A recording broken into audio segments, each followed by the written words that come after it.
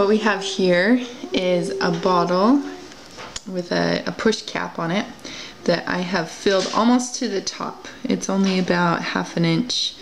Well, I filled almost to the top with water. There's only about half an inch of headspace at the top. And I've got some Alka-Seltzer tablets here that I'm gonna put 2 Alka-Seltzer tablets in here. Close the top quickly and we'll see what happens. Now Alka-Seltzer dissolves in water to produce carbon dioxide gas, and so the pressure is going to build and we'll see what happens. Here are the 2 tablets. Oh, you see some of it leaking out, bubbling, you can hear it. Okay, go for it, Donnie. Yes. Okay, stand back, Phil.